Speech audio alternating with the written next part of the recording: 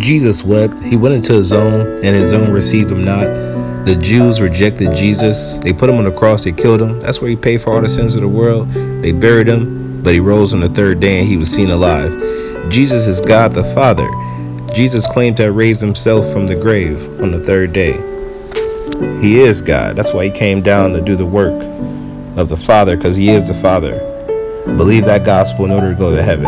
It's reported that a famous composer dies at 81, Charles Woorinen, contemporary music composer and all these different accolades, Pulitzer Prize winner and creator over 270 works and things like that.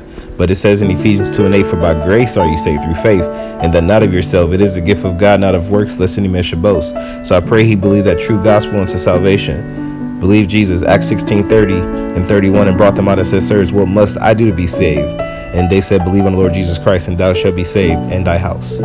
Believe that gospel. Amen.